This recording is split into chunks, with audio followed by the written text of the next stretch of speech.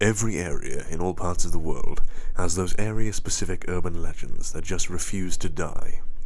Whether the stories are about a haunted asylum on the outskirts of the city, a creature that lives in the nearby woods, or a ghost that haunts a lonely stretch of road outside of town, there is always a common thread within the tales. No one has ever been to these places, seen the creatures, or witnessed any hauntings with their own eyes. There are members of every generation who will proclaim that they know someone whose brother's best friend's sister went to that haunted house with 13 floors that oozed real blood and snakes and spiders, and is so scary that no one has ever made it all the way through. Those same people will swear by these stories without ever being able to provide a shred of evidence or a name of someone who can provide proof of the claims, simply because everyone around here knows that it's a true story. The storytellers eventually pass the tales on to their children, who modify them just enough to keep up with the changing times, and the cycle continues. I'm as skeptical as anyone when it comes to these stories, seeing as I was like a junkie when I was younger, constantly searching for more terrifying stories about whatever area of the country I was living in at the time. I made up and spread stories about haunted pizza parlors in New York, my cousin's encounter with the Jersey Devil, or how my grandfather encountered a feral, human-like demon creature in the woods of Colorado. I even broke the one rule with these stories by putting myself in them. This took guts, in hindsight, because I had to make sure that I always told them the same way. Surprisingly, no one ever called my bluff. I like to think that I had some wonderful contributions to various urban legends around the Midwest and Northeastern states. I moved around a lot. There was always a surge of joy whenever I would wander the halls of a school and hear one of my classmates retelling my stories to another one of their friends, adding little bits here and there, like a massive game of Chinese whispers. I knew, of course, that the stories were complete fiction, but I stood my ground whenever someone asked me about them. I would even manage to act a little bit, speaking with a shaky voice, or looking scared when I would recount a situation that I supposedly experienced myself. I suppose this aspect of my childhood has led to my current predicament, which I will recount, in full, for the internet to take from it what they will. I have laid this little introduction out as a sort of disclaimer, aimed particularly at those who will call my story into question. I have been like the boy who cried wolf for years, but I assure you, with every ounce of honesty and integrity that I have, that this time, the wolf is real. From my introduction, it's probably apparent that I moved around the country quite a bit in my middle and high school years. Neither of my parents had anything to do with any branch of the armed forces. They simply didn't tend to hang around in any given place for too long. I suppose it had some sort of effect on me, but I wasn't hurt by it or anything of the sort. Growing up, I was a complete ham. I made friends very easily, was often the class clown, and because of that, was often disliked by my teachers. Again, this was never an issue, as I was usually in another state by the time the next semester rolled around. My friendships were often fleeting, as were any positive relationships that I ever had with my teachers. Because of the events that followed, my memory of one teacher in particular is probably slightly skewed, but I will attempt to give the least biased version of our friendship that I can. Mr. Mays was one of my social studies teachers in the early years of my high school experience. Being older now, I can understand how horrible children are to deal with around that age, and I respect him to no end for the way that he was able to connect with his students. He seemed like one of us. He talked like us, made pop culture references that were current, listened to cool music, and sometimes he would even say hell or damn while he was giving a passionate lecture about Native American history or something like that.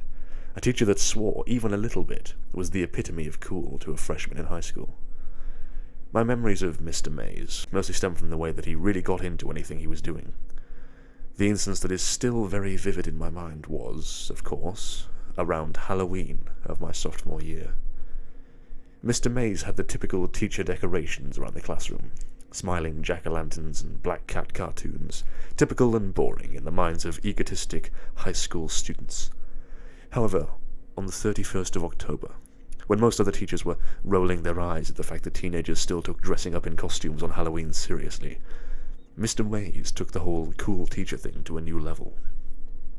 We walked into the classroom, and were surprised to find the blinds drawn, sheets over the smaller windows, candles lighting the room, and a single frowning jack-o'-lantern sitting on a stool in front of the desks. Mr. Mays sat at his desk, just watching the students come into class and take their seats. He didn't have to ask anyone to be quiet because the moment everyone walked into the room, They were either too excited to care about petty conversations, or too confused to bother with them. The students took their seats as Mr. Mays began his lecture. He spoke quietly to set the mood, and took a seat on a chair, right next to the jack-o'-lantern in the center of the room. "Today is probably my favorite day of the year, class," he said in a monotonous voice. "Halloween is my favorite holiday, and I want to share with you exactly why I love it so much." One girl raised her hand with a concerned look on her face. "I'm pushing the due date for your papers to next Tuesday," said Mr. Mays, without bothering to look at the girl, who slowly put her hand down, looking around at the other students with a hint of embarrassment. The class erupted in quiet cheers, and Mr. Mays waited for the inevitable silence. He began his story immediately after the class had calmed down. I will attempt to recreate the amazing story that Mr. Mays told the class that day. The way in which he told this story rendered the horror junkies speechless, and the rest of the class terrified. The same girl that had raised her hand to ask about the paper was holding her knees to her chest by the end of it, a look of terror on her face. The important thing to know was what this story was about. The specifics slip my mind now and aren't too relevant. I'll try to recount the parts of the story that matter the most, but don't hold me to it. Basically, Mr. Mays and his friends set out on a road trip around the country after graduating from college. They took a truck, loaded it with camping gear, and set out to sightsee for the entire summer. The group went from the Poconos in New Jersey, down to the coasts of Florida, New Orleans, to California, and up to Washington. From there they went to the Rocky Mountains in Colorado, then back home to New York. This concept of the freedom to travel anywhere had the entire class hooked in an instant.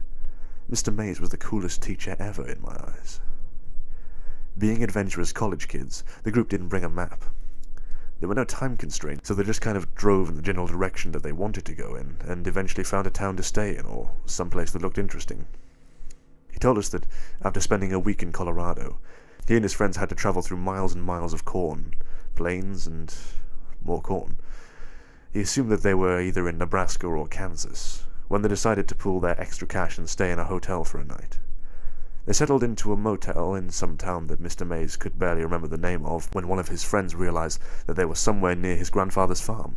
He wasn't entirely sure where it was, but being adventurous college kids, they decided to get a quick refund from the motel and try to contact their friend's grandpa. They were unable to get a hold of the grandpa on the phone, so the group figured it would be fun to just show up. Mr. Mays' friend was adamant that his grandparents would take them in and feed them without a moment's hesitation. So the group set out with an hour of sunlight, seeking the salvation of a comfortable house to stay in. In Kansas or Nebraska, or wherever it may have been, there aren't a whole lot of natural markers that could guide lost travelers. Any directions given to someone who didn't live in the area basically amounted to, "Go up a couple of miles to the corn, take a right, and go down the dirt road to the other corn. There should be some wheat on your right." So, as is the case in most scary stories, the group got lost. Never wanting to admit defeat, they drove into the night, making wrong turns every 5 minutes, until they found themselves on a wooded road that Mr. Mays' friend was certain that his grandparents lived off of. Mr. Mays described the road as basically a dark path to hell. I wasn't entirely sure how true this was, because he got very excited and a bit ridiculous with his explanations of the trees that almost tried to grab the car, and the red eyes of countless animals looking at them from the darkness. Regardless, the typical horror tropes worked on most of the class. Everyone was terrified. So the group of guys drove on this dark road for about 15 minutes before they came to a clearing and a small building with lights in it, and what seemed to be a silo of some sort. They figured that, at the very least, the people who lived here would be able to help them find where this guy's grandparents lived. The whole idea of everyone knows everyone in these hick parts of the country fueled this hope. They pulled the car up near the building, realizing when they were out of the car that it appeared to be the kind of places where one would store a whole bunch of chickens, not a home. Still, the lights were on, so they figured they would give it a try. They approached the building as a group, looking in the semi-open sliding door to find a big, empty room. Hanging fluorescent lights lit the room like it was daytime, and they couldn't see a soul. There were no cars, but one of Mr. Mays' friends was convinced he'd seen someone as they pulled up, so they decided to go inside and see if there was an office or something where someone might still be working. Why else would they have this huge place lit up like that? There were no doors on the inside of the building. Again, it was just a giant empty hall. So the group roamed around the property and over towards the silo. As they got closer, they noticed what appeared to be a cellar door. At this point, I remember Mr. Mays telling the entire class to learn from his idiocy. He told us that they hadn't seen many horror movies before that time and didn't think twice about approaching a creepy cellar door in the middle of a dark, scary foreign place. He said that approaching the door was one of his biggest regrets. Mr. Mays let the whole class know that he was going to tell us as much as he deemed appropriate about the experience. He felt that we were mature enough to handle it, but advised anyone that was squeamish to leave the class early. Several students quietly gathered their things and walked out the door, a couple of them being stoners who saw this as an opportunity to smoke behind the school before their next class. I didn't even give the announcement a second thought. Like I said, I was and am a sucker for this kind of stuff, and Mr. Mays was telling a story better than anything I had ever conjured up.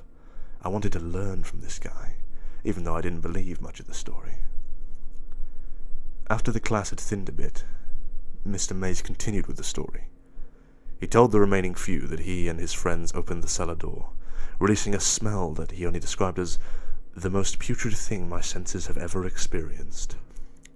The group was no longer concerned with finding the owners of the property, but was now set on finding the source of that smell. They went down the steps into the cellar, which was lit by single bulbs spaced sporadically along the ceiling of a long hallway. No one spoke. Things had gotten too strange. The walls were lined with metal sheeting, similar to the roofing on farms. The hallway itself was crooked, and the ceilings constantly lowered and rose, like a tunnel that was hastily dug and then never touched up. There were sections where the boys had to almost crouch in order to pass. The worst part, Mr. Mays told us, was that the light bulbs were constantly flickering, sometimes acting like a strobe light and making it very difficult to move through the winding and unstable hallways. In hindsight, he was certain that his mind was playing tricks on him, but he remembered seeing flashes of things that couldn't be there. He said that when you are that focused on something, or if you are that nervous, your mind can do that. It can simply revolt, showing you things or people that aren't there. He continued to describe the hallway, and I was on the edge of my seat. The halls were windy and seemed to go on forever. Mr. Mays guessed that they were somewhere under the creepy forest that they had driven through when they found a door, but he couldn't be sure. He said that they came upon a door after walking for what felt like a mile. It was simple and wooden, but it looked like it belonged outside of a suburban home. It had a nice design, seemed to be freshly painted red, and had a very nice knob and knocker on it. It was a door that belonged at the entrance of a nice house, not one that would be sitting in a dirt tunnel in the middle of nowhere. His friend walked towards the door, moving carefully because of the flashing light bulb and increasing uncertainty about the stability of the surrounding walls. He turned to the group, the rest of which were nervous at the very least, and attempted to lighten the mood with a laugh before he said, I should probably knock first. Mr. May's friend grabbed the steel knocker and hit it against the door several times, mockingly but quietly uttering, Is anyone home? The group waited about 30 seconds before their tension broke. The guy next to the door shrugged his shoulders and went to walk back to his friends. But as he did, the light bulb between them surged and exploded. The boys shielded their eyes and looked back to their lone friend by the door. As he lowered his hands, one of the metal sheets of the makeshift roof dropped. The edge of the sheet fell directly on the boy's forehead, slicing it open and sending a wave of blood down his face. The impact apparently knocked him out, and he fell back against the door, knocking it open in the process. The entirety of the group rushed through the dim light to their friend, barely noticing the seemingly pitch-black room that now lay before them. Mr. Mays was the first to make it to his friend's side. He lifted the guy's head into his arms, immediately taking off his jacket and putting it over his forehead in an attempt to stop the bleeding. Once the group had calmed down, Mr. Mays noticed that the arm that had been bracing his friend's head was soaking wet. He was confused about this, and was attempting to sort it out when one of his friends started talking. He said something along the lines of, "The lights. We have to go," when Mr. Mays took notice. "You know when you turn off a light," he told the class, "and everything is almost pitch black, except the light of the bulb dying out or cooling down. It was like that, but there were so many of them. At least 20 light bulbs had lit the room seconds ago, and now only looked like little stars in the darkness. That was definitely terrifying, but that wasn't the scariest thing. There was still a very dim light coming from the hallway behind them, and though it was weak, It lit the room up just enough to see the shape of tens of people standing less than 10 feet in front of them.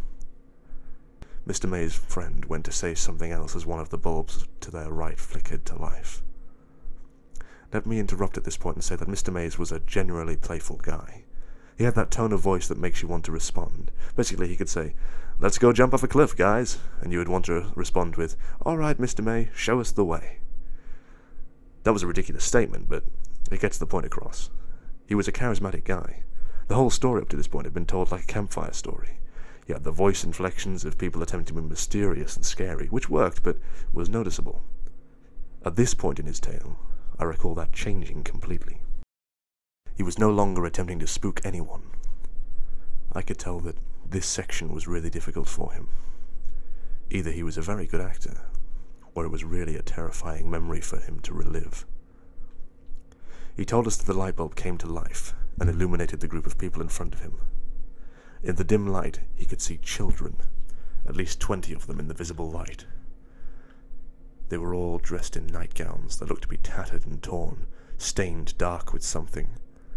Their hair was long. Every single one of them looked like they had not had a haircut since birth. Some of the children were almost completely obscured by the length of it. Every single one of them didn't appear to have seen a shower or nice bath in their entire life. Mr. Mays told us that the most terrifying part of the whole thing was that none of the children were moving.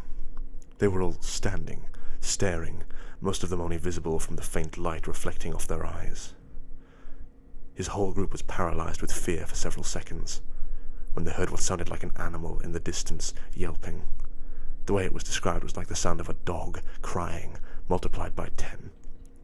This spurred the group to life. Just as the children began to step forward, his friends grabbed the injured one and lifted him out of the room and into the hallway in an instant.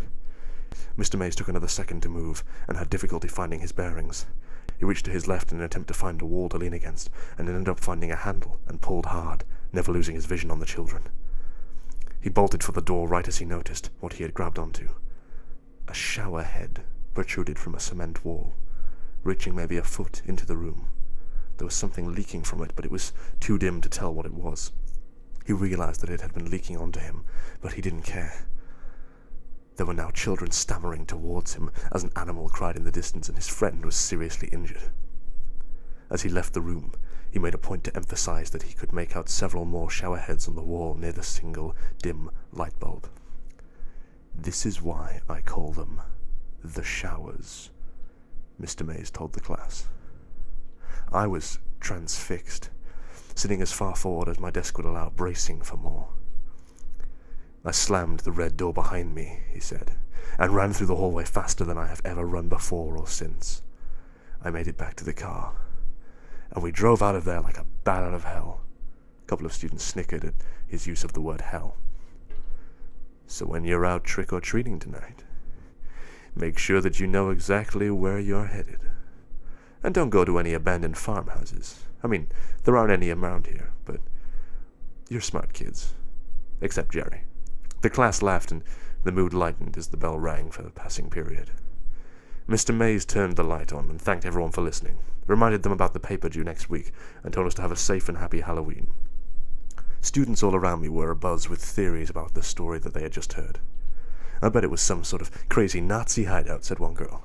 "I think they were all ghost babies that were killed by a dog," said another.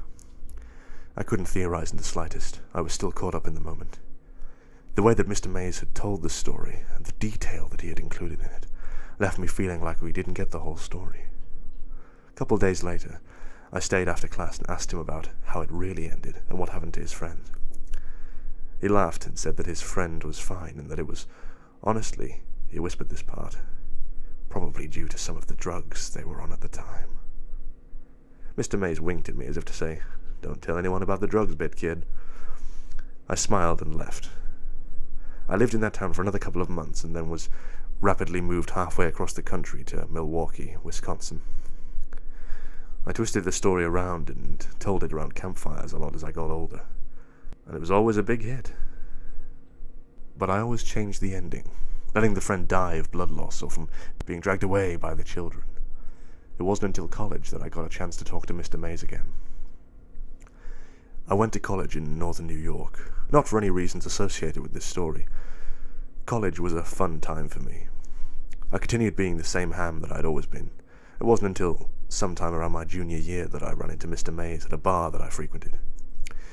Initially, I couldn't be sure that the person I saw lying with his head buried in his arm at the bar was Mr. Mays. The only trait that grabbed my attention was a sweater that he used to wear on his birthday during class. The shirt simply read, "I am the birthday boy."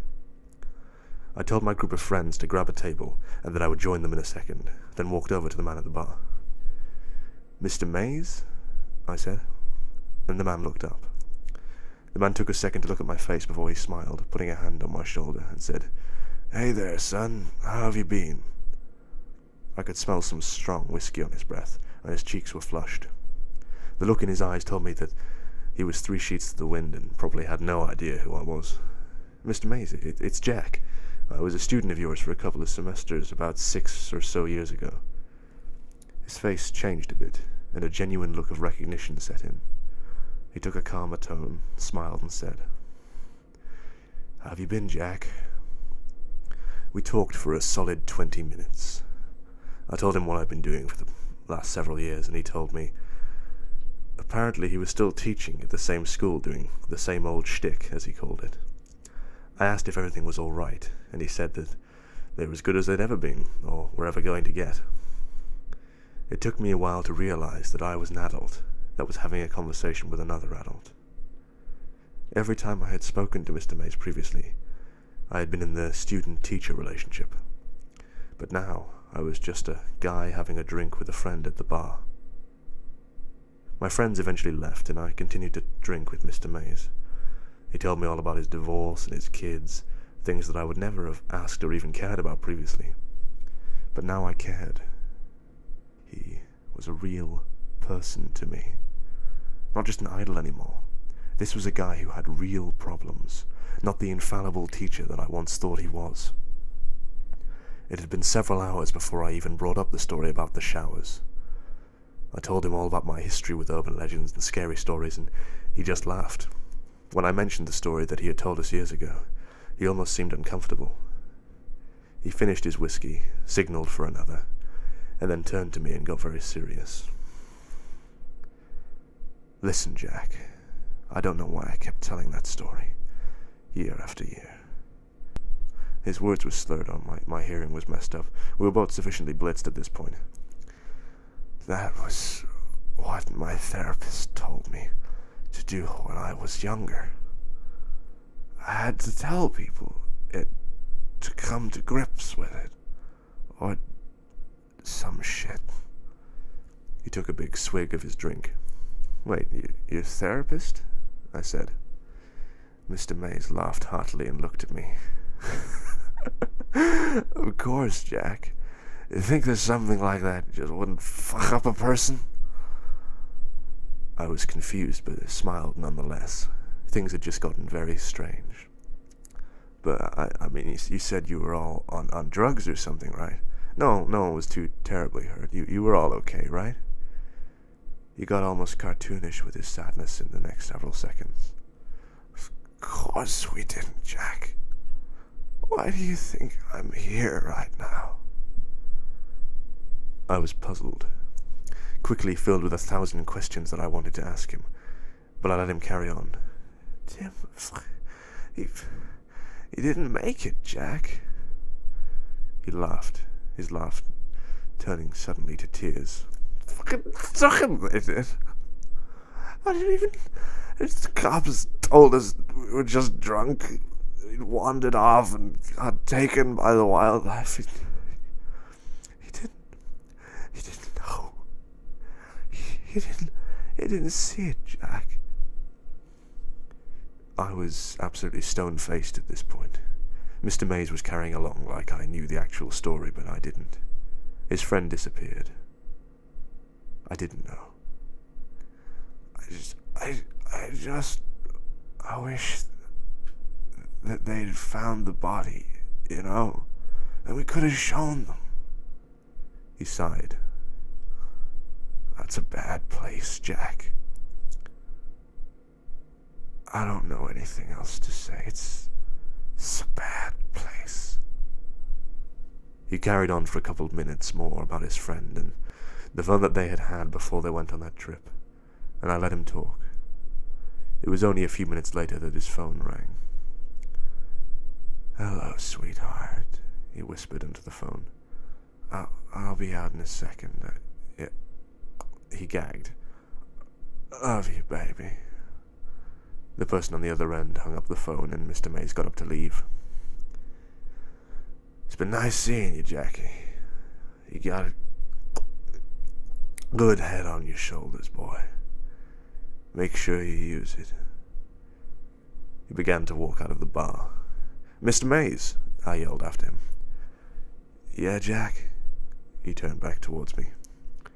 "Where'd you say that all that showers business took place?" "Where? Hell, didn't I mention it? It's somewhere outside Broken Bow, Nebraska. Fucking hell on earth, if you ask me." Mr. Mays walked out of the bar after waving to me, running into the wall before eventually finding the door. That was the last time I would see him. I'd never be able to tell him the impact that he had on my life, or rather the impact that his story had on me. He'd never know about the trip we took after graduation, almost mimicking the one he and his friends had made. He would never know that the things he saw at that place were real. Why? Well, he died about a month later. His liver failed on him. It's all right, though, because his family was with him and he was in the hospital. He got to die around people that cared about him. That's all I can ask for a man like that. I experienced that place too, several years later. That is where my story turns. The following is the story of how I came to find the showers, and why I will never, ever go anywhere near Nebraska. Go anywhere near Nebraska ever again. I'll finish this story when I'm sober, and the memory is clear enough.